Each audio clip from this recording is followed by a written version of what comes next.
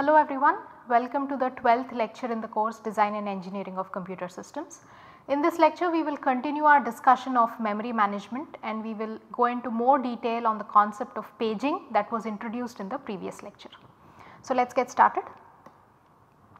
So this is a recap of what we have seen in the previous lecture, right. Every process has a virtual address space, right. It is all the set of virtual addresses that the process can access, and this is divided into fixed size chunks called pages, and each page is assigned a memory frame in RAM by the operating system. A free physical memory frame is assigned to every logical page to store its contents in RAM, and this mapping of which page is stored at which location in RAM, this is remembered by the page table. Now this virtual address space, we have seen that it not only has the process code data stack heap, it also has some shared software like the C library or the operating system. So shared software that is used by multiple processes, that is also part of the virtual address space of every process. For example, the high virtual addresses that are not used by the user code are used by the operating system, and the page table maps these high virtual addresses to the physical location of the OS code in RAM. And note that there is only one copy of the operating system in RAM, right. Another process also, its page table also will map these high virtual addresses to the same physical addresses in RAM, right.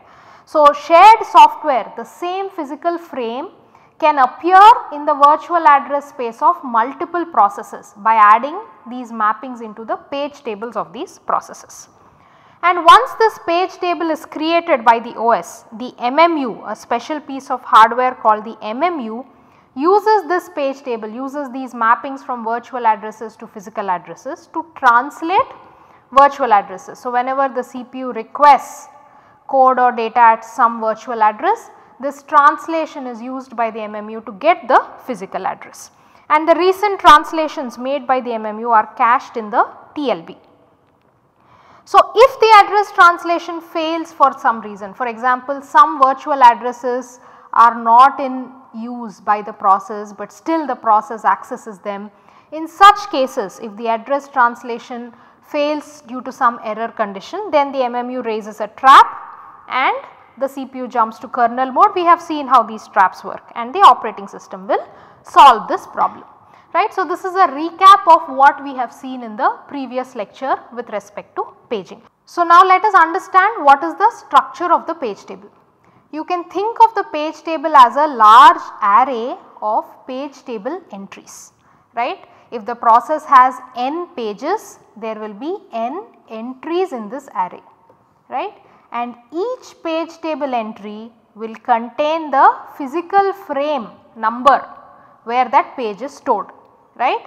So for example the ith page in the process, if it is stored at some physical frame number say x, then the ith page table entry will have this physical frame number x stored in it, right. So the ith page table entry contains the frame number and some other information of the ith page of the process. So this is a array with one entry for every page of the process. So we also indicate it colloquially like a pointer, right, because it contains the frame number, we also show it as a pointer to that physical frame.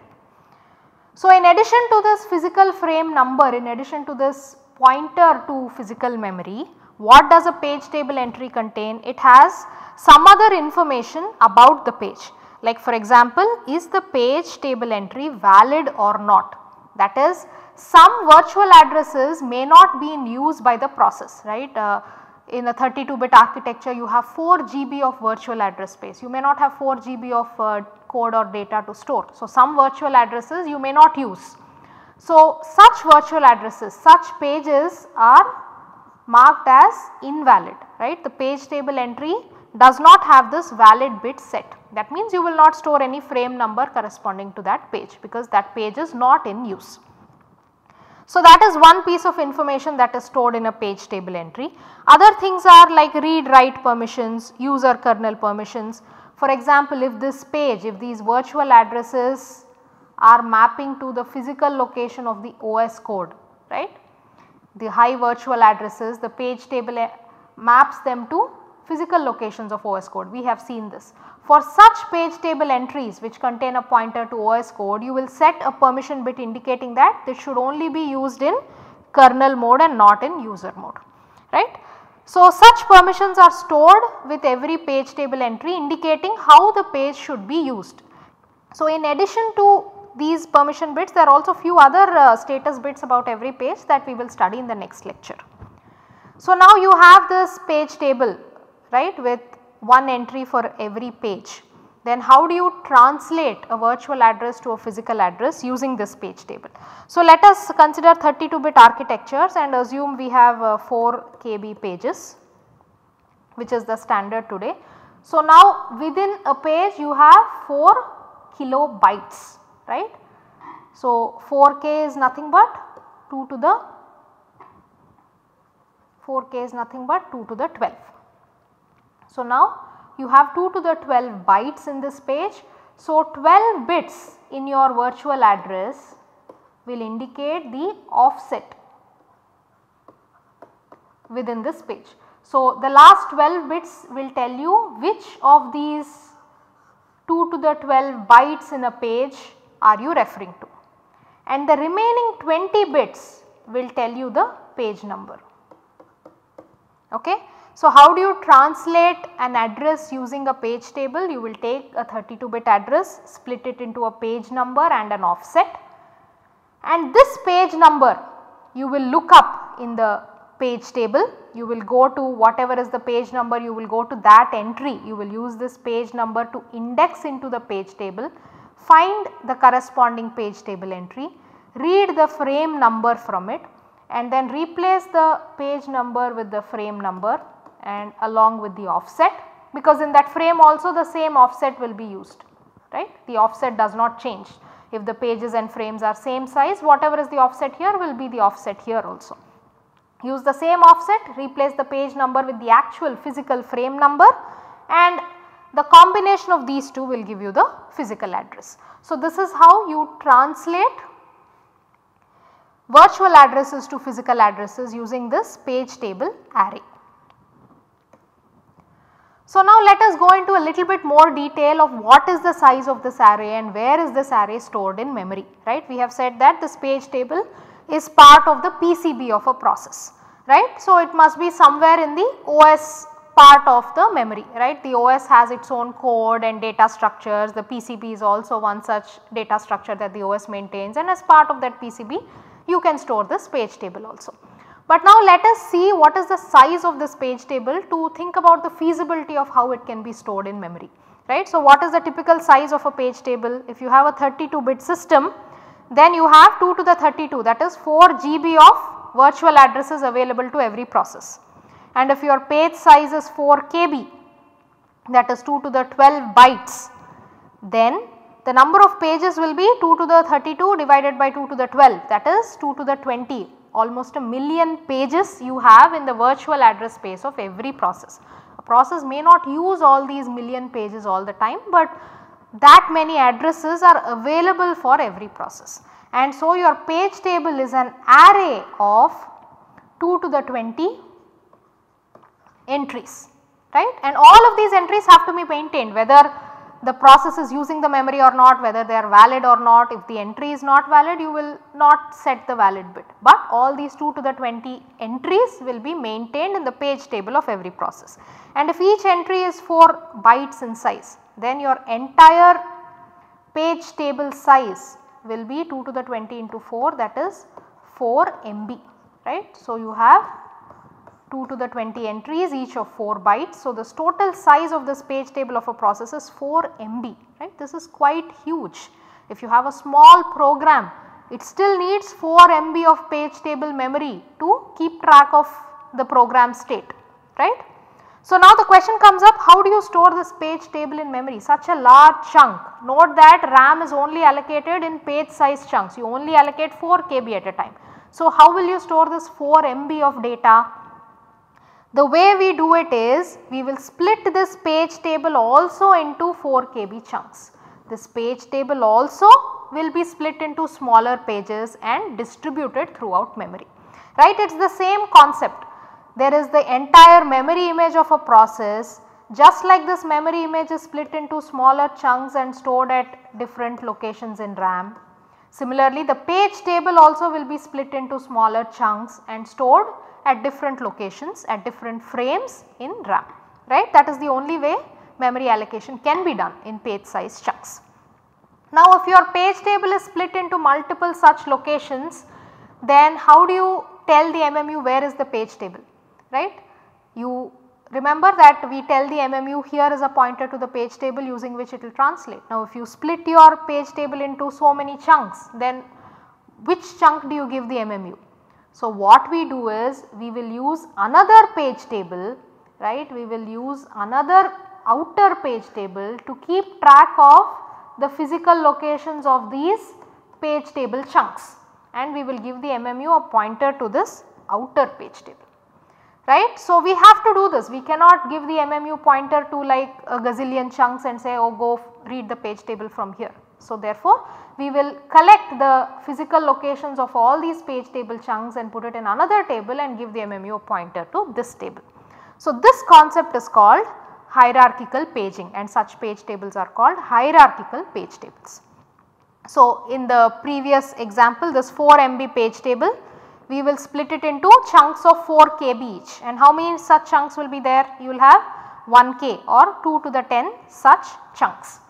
So, your page table is split into, so each of these chunks has page table entries, has some page table entries, and you will have 2 to the 10 such inner pages which have page table entries. Now, these page table entries point to the physical frames of the process, and then you will have an outer page table which has the physical frame numbers of all of these inner page table chunks, right. And now, this 2 to the 10 frame numbers of this inner page table, each assuming it is 4 bytes, again like a page table entry, it will fit in 4 KB, right. So, one page will be enough to store all of this information, and this pointer to this outer page table is what you will give the MMU, right. So, this is called a 2-level page table. You have an outer page table also called the page directory. What does this have? This has the physical frame numbers of these 2 to the 10 inner page tables, and each of these inner page tables each has 2 to the 10 frame numbers of the memory pages, the physical frames of your process. So, this is your actual page table array that is split, and these individual chunks are kept track of in this outer page table, right. You have an outer page table and multiple inner page tables. And now, when the MMU is given a pointer to this outer page table or this page directory, and if there is a TLB miss, then the MMU has to look up this 2-level page table to translate a virtual address to a physical address. That is, it will first find out which of these inner page tables to use, and then inside that it will find out the page table entry of the virtual address, look up the physical frame and then translate. Okay, so, let us see how that is done, how address translation is done. So, you have 2 to the 10 inner page tables, each of which has 2 to the 10 page table entries which contain the physical frame numbers of the actual memory pages of a process where the process code, data, stack, heap, everything is stored, and there is an outer page table which has 2 to the 10 physical frame numbers, pointers to all of these inner page tables, and this starting address of this outer page table is given to the MMU. Okay. So, then your virtual address, your 32-bit virtual address, you have split it into a 20-bit page number and a 12-bit offset. Now, this 20-bit page number you will once again split it into a 10-bit index into the page directory and a 10-bit index into the inner page table, right. So, to locate your page in this array, you will first see which of these chunks of this array should I go to. You will look at the most significant, right, the most significant 10 bits you will see to find out which page table chunk should I go to. Inside that page table chunk you will use the next 10 bits to index into one of these 2 to the 10 page table entries in the inner page table, and now you have obtained your frame number.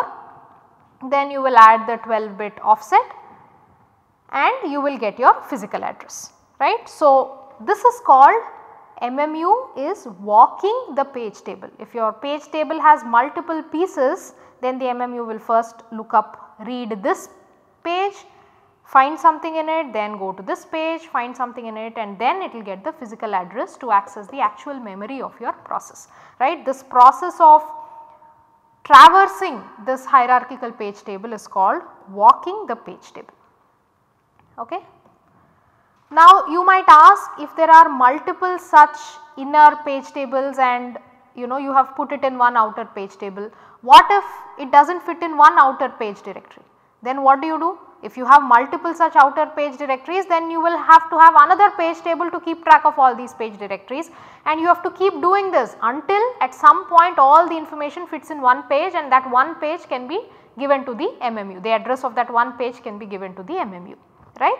So, you can have more than 2 levels in the outer page directory, right, if required. So, let us see an example. Suppose you have a 48 bit CPU, that is your virtual address space is 2 to the 48 bytes in size, and you have 4 KB pages and 8 byte page table entries, right. So, suppose this is your situation. The previous 32 bit example was simpler. Now, we will see that this will get more complex. So, now what do you have? Your process has 2 to the 48 bytes in its address space divided by 4 KB, this is 2 to the 12 bytes. So, if you divide this, you will get 2 to the 36 pages are there, possibly, not every process will have 2 to the 36 pages, but a process can have up to 2 to the 36 pages. Okay. And therefore, you will have 2 to the 36 page table entries in the page table of the process. Now, every page, every 4 KB page can store 2 to the 9 page table entries, 2 to the 12 divided by 8, that is it can store 2 to the 9 page table entries. So, what is the size of the innermost page table of a process? You have 2 to the 36 total page table entries divided by each page can store 2 to the 9 page table entries. So, you will need 2 to the 27 pages to store all the page table entries of the process in the innermost level, right. You have 2 to the 27 pages in the innermost level of the page table of the process, and these 2 to the 27 pages will contain the frame numbers of these 2 to the 36 pages of the process, right. So, you have 2 to the 27 pages in your innermost level of the page table. Now, these 2 to the 27 pages, their frame numbers have to be kept track of in a page directory, and how many such pages do you need? All this 2 to the 27 will not fit in one page anymore, right, because a page can only hold 2 to the 9 page table entries. So, therefore, you will have 2 to the 27 divided by 2 to the 9, which is 2 to the 18. You have 2 to the 18 pages in the next level of the page table, which contain pointers to this innermost page table. Then in the next level you have 2 to the 9 pages, and all of these frame numbers can fit in one page, right, and this page will be given to the MMU for address translation. So, you have an outermost 4th level outermost page directory. This has 2 to the 9 frame numbers to 2 to the 9 pages. These 2 to the 9 pages each in turn has pointers to 2 to the 9 pages. So, you have 2 to the 18 pages. These 2 to the 18 pages contain pointers to these 2 to the 27 pages, and this 2 to the 27 pages have the 2 to the 36 page table entries. The 2 to the 36 page table entries required for this process. So, you have a 1, 2, 3, 4 level page table. And how do you translate a virtual address to a physical address? You will first take the first topmost 9 bits index into these 2 to the 9, find one of the entries, go here, next 9 bits, next 9 bits, next 9 bits. By using this 36 bits, the first 36 bits, you have located the final page table entry corresponding to this page. Then here you will find the actual frame number and you will translate the address. So now to translate one virtual address to physical address, the MMU has to perform 1, 2, 3, 4 extra memory accesses before it can obtain the physical address, using which it can actually access the memory contents, right.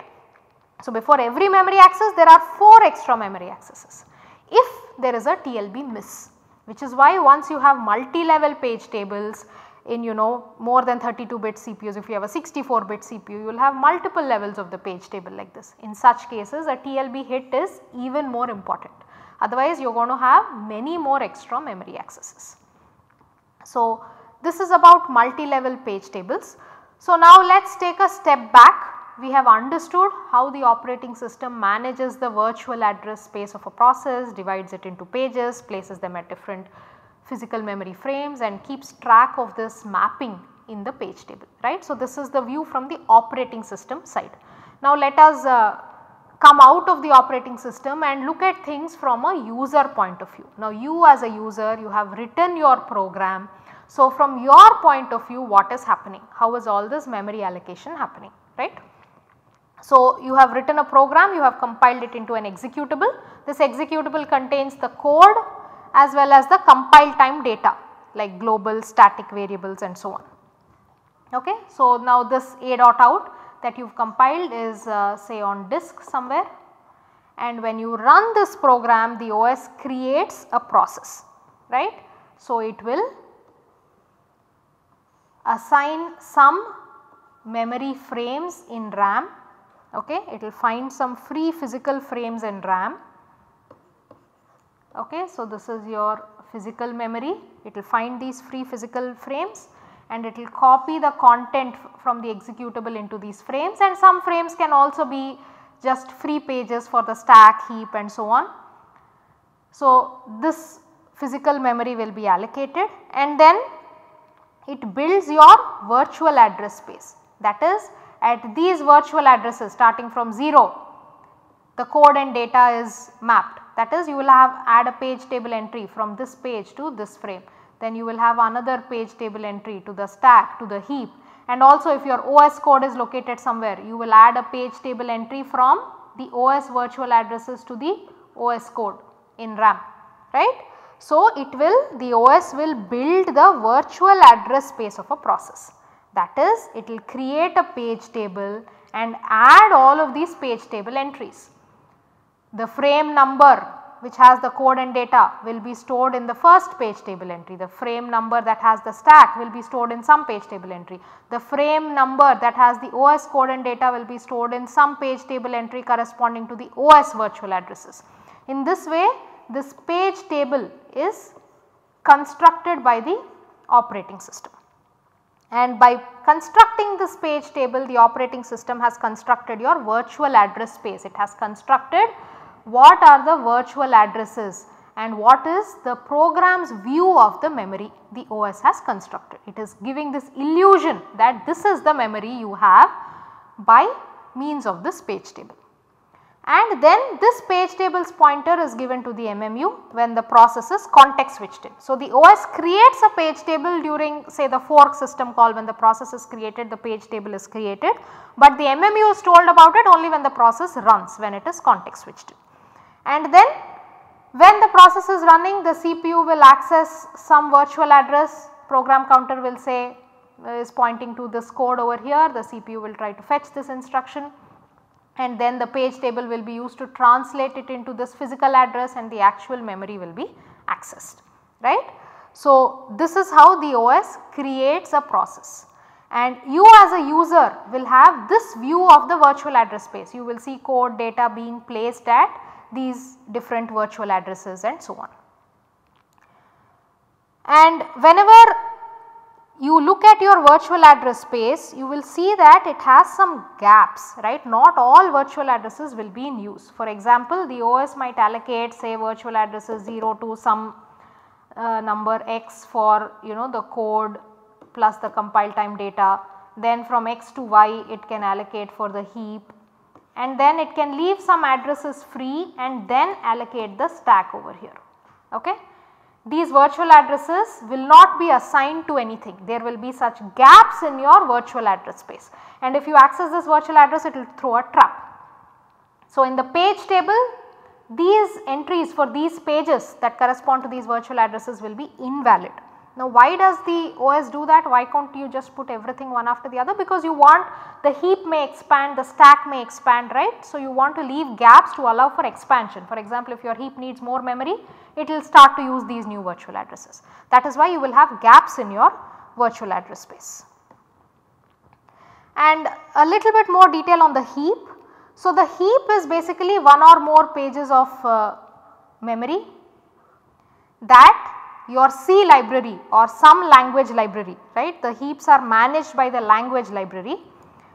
In C language it will be the C language library and so on. So, these language libraries will get one or more pages from the OS and they will allocate smaller chunks to user programs.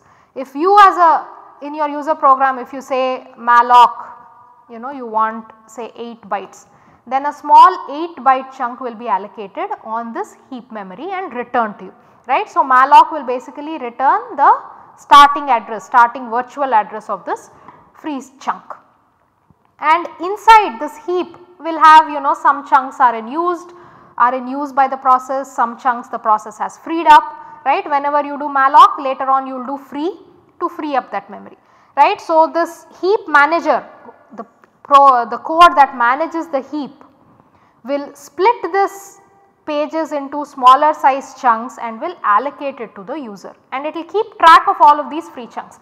So, suppose you have allocated this chunk and then it has been freed up, then later on when somebody else requests it may give this chunk, right.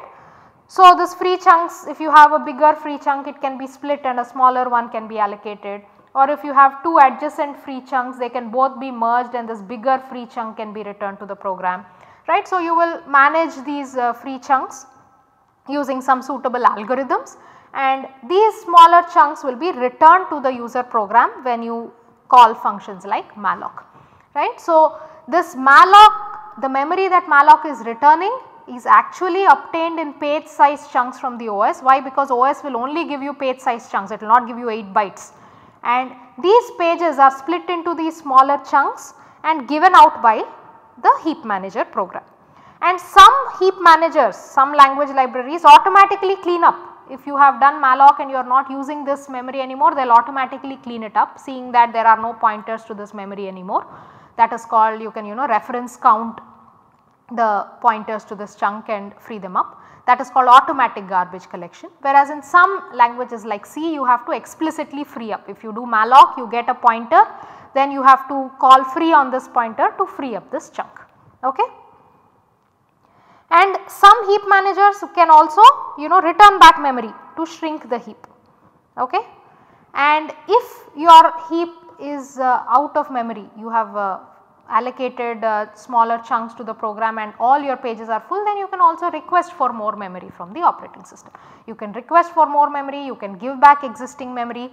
So, the heap deals with the OS in page size chunks in this way, and the user program deals with the heap using functions like malloc to get smaller chunks.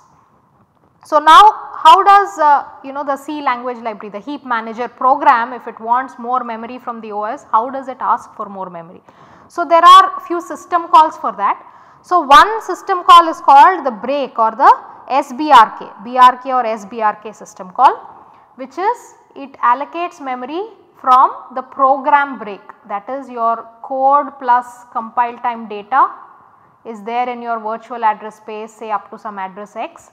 Then the BRK, SBRK system calls are used to allocate additional memory from this point onwards, right after the code plus data section. This point, this virtual address is called the program break, and from this point onwards if you want to allocate some pages of memory, you use these system calls. On the other hand, there is another system call called mmap that can be used to allocate memory at any virtual address.